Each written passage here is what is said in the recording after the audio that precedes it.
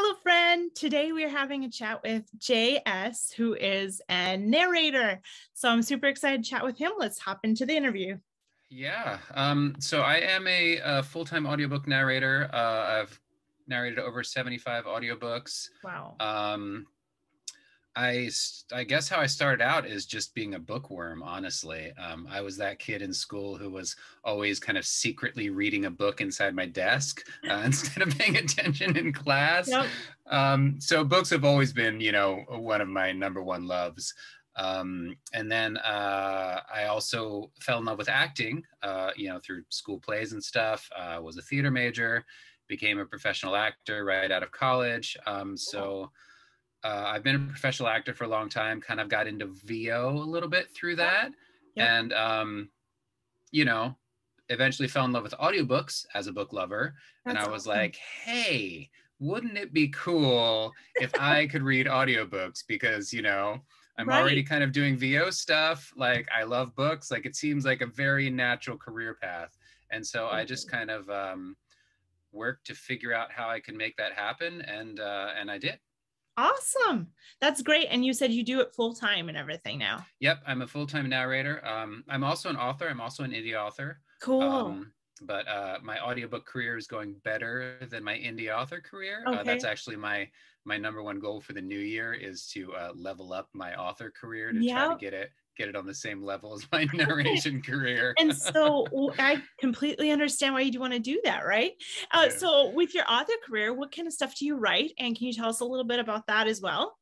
Yeah, I have a completed science fiction trilogy out. Cool. I'm currently working on an urban fantasy series that I'm going to be launching in the spring. I've got book 1 complete. I've got a kind of a prequel novella complete. I'm currently about halfway through book 2, and my plan is to try to have books 1 through 3 complete by the time I launch, which is going to be April or May. Okay, perfect. It's crazy when you start looking ahead, you're like, man, I don't have much time, even though it feels like you do, but you really don't. Yeah. That's awesome though. I'm excited for you. I always like to ask this, what is your favorite book that you've ever read? See, up until about 5 years ago, I would never have been able to answer this question, because I was just like, I love so many books. I don't have a single favorite. Right. But I did read a book about 5 years ago that is now my favorite. And I can say I have a favorite book. Good. And it is The Night Circus by Erin Morgenstern. Yes, that's beautiful. Yeah, it's so beautiful and magical, and just, it gets all the feels and all the wonder in the world, and it's lovely. I just adore that book. She's a good writer, and she knows how to, like you said, work those feels and, descriptive too, and just this magical world. It's beautiful. Yeah. I agree. That's a great answer for that question. Okay. And then, so if you could describe her narration style using 5 descriptive words, how would you describe it? Right. Okay. This was one I actually had to think about. But I would go with adventurous, first of all, because I do narrate a lot of sci-fi and fantasy and kind of, out there stuff. So definitely adventurous. Also warm. I like to connect with the reader, and, I like to feel like I'm telling a story next to the fire, we're all sitting around and like we're in this intimate space. After that, I will go with wry and witty. One of my audiobook narrator coaches told me that I'm a little too smart for my own good, and I tend to sound like a smartass sometimes when I'm narrating, without unintentionally, without meaning to, right? Yeah, without meaning to. And so we'll go with those, and then my last word would be intimate, which again goes back to that kind of warm, close feeling. Like, that's great. Yeah. Wonderful. You did a great job on answering those. I think those were all good descriptive words. And so then what genres do you like narrating for? I know you said fantasy and sci-fi. Yep. Yeah. Fantasy and science fiction are my first and second loves. Okay. That's actually the bulk of my work for sure. Cool. And that's intentional. That's because that's what I write. That's what I love. That's what I love to do. But I also do mysteries and thrillers. I do a lot of romance under my romance pseudonym.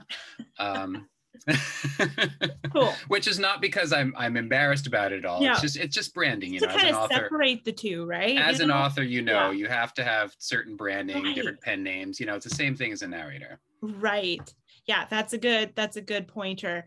I didn't even think about that, but I guess, you know, as an author, you would need to have that differentiation. So in audio as well, probably. Yep, Interesting. exactly. Can you share with us a little bit about the process that you follow when narrating a book? Like when you reach out, when the author reaches out to you until like the very end, like what's the process look like? Sure. Well, let's see. From the very beginning, the first contact with the author, you know, I have a welcome packet that I'll send out. You know, I'll kind of talk through my process with the author, like, hey, this is how I work. Obviously, we'll discuss rates and different payment options and things like that. Once we've agreed that, hey, we're a good fit and we're going to work together, I will send them out a production information sheet. Okay. Which they will fill out, telling me things like, you know, the tone of the piece, descriptions of different characters, how they envision them. Pronunciation guides can be very helpful, especially when doing sci-fi and fantasy, where there's a lot of made-up words. I'm sure there's a lot of that, you know, those names that you can't even really pronounce. So I'm sure that's helpful. Yeah. I mean, sometimes the author doesn't know either. They're like, I don't know. I just wrote it. I don't say it out loud. Oh my goodness. That's funny. And at that point, I just, you know, go with what feels right. Yeah.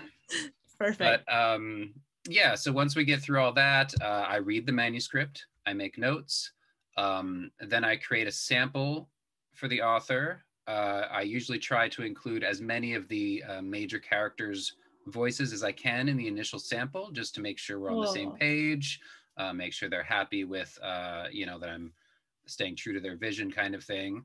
And then once we've got all that ironed out, then I go to it. Cool. Start recording. Wonderful. That's really cool that you do like the sample before, and that kind of just shows like all the voices of the characters and everything. And I'm sure that's really helpful then, and cuts back on editing later, like where you have to go back and change things, or do you also have to do that sometimes?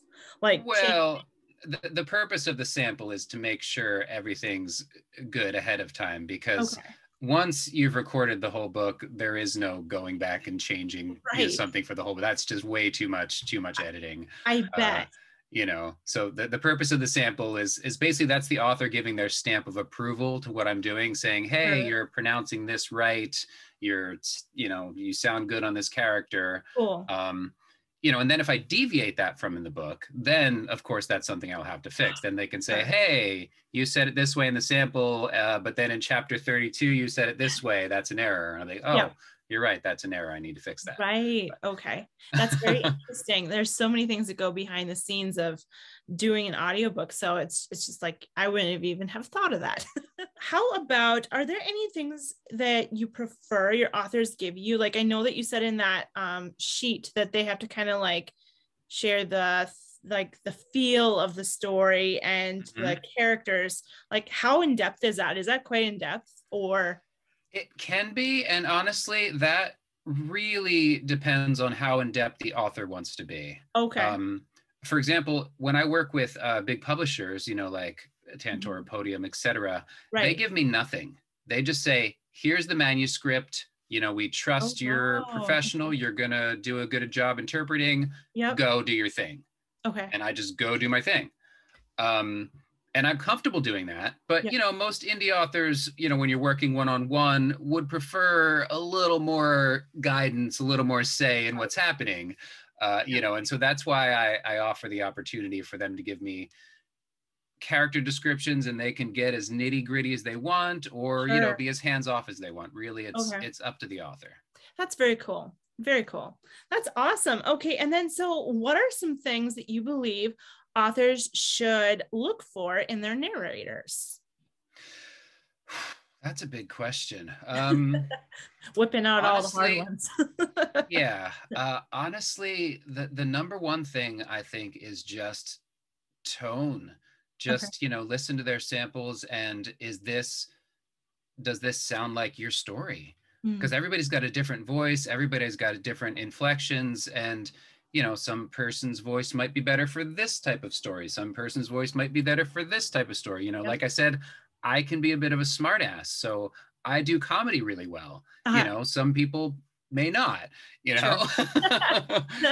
That's awesome. I like to say it's like when you're looking for a new place to live, you know, looking for a place to rent, looking for a house to buy, you know, there's that, they kind of say you know it when you walk in. Right. Like, you know, you look at dozens of places and like, this one's good, but this one's good, but, and then you walk into that one and you just know, you're just like, oh, this is the place. And I feel like narrators are a lot like that. You know, you just listen and you'll know it. You'll hear that one voice. You'll be like, oh yes, that is my story. Yeah, that's perfect. I love that. I love that analogy. I love that. That's perfect. And so you recommend that if people are interested in looking into their narrators, going to like ACX or Finding Way Voices, or how exactly? Yeah, you can go to ACX, get a lot of voices that way. You can go to Find Away Voices, get a lot of voices that way. Other authors in your genre, talk to them, you know, say, hey, have you done audiobooks? Did you like your narrator? Did you have a good experience working with them? Perfect. You know, if they say yes, you know, and you feel like their book is comparable to your book, you know, give their narrator a listen. Maybe they'll work for your book. Sure. You know, use your community. Yep. Is what I say. That's wonderful. Yeah. Thank you. And then, so what is the average turnaround time then for you with narration? Like when you're working on the whole project, how would you say? Roughly a month. Okay. From the time I start to the time I finish.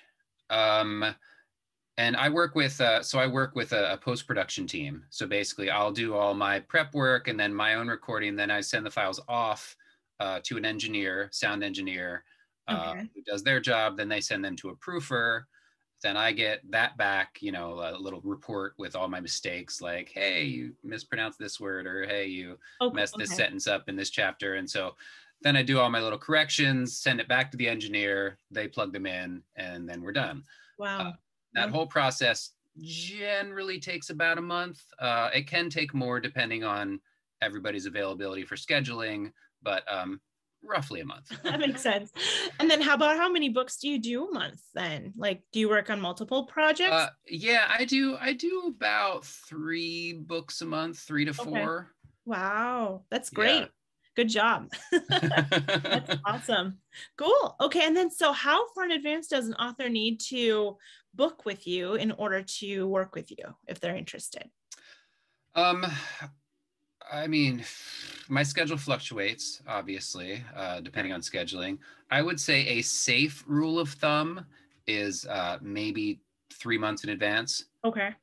Perfect. You know, it's possible it will be less, but just to be safe, you know, to plan on like, hey, I want this book launching by this date, like, talk to me 3 months before that date. Yeah. Okay. Cool. Okay. Well, where can writers and authors find out about you and reach out to you if they're interested in working with you? Sure. Yeah. I am at arquinaudiobooks.com. That's like my last name, which is ARQUIN, audiobooks.com. Okay. And if by some chance you want to find out about me as an author, you can go to arquinworlds.com. Awesome. Awesome. I love how you tied that in with both your last name. That's perfect. Wonderful. Well, I will share all of your links in the description below the video. And I'm so excited about this. Thank you so much for coming on and doing this interview with me. Thank you so much for having me. It was a delight.